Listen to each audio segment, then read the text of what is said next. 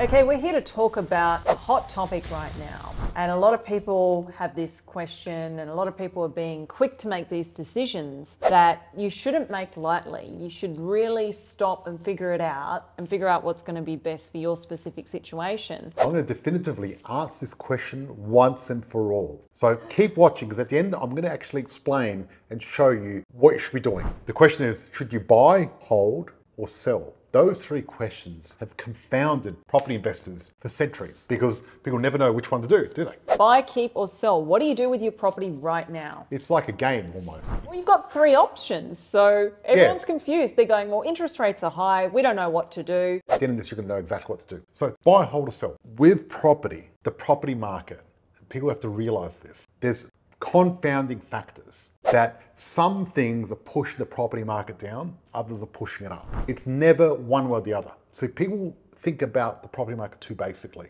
And they're like, oh, it's going up or it's going down. Well, no, some things are pushing it down, some things are pushing it up. Are we at the beginning of that cycle or the end of the cycle, what's happening? And there's different cycles within cycles. So what I do is I like to look at the cycles and find out, okay, what's pushing property up? What's pushing it down? What's stronger? Is it going to go up or down?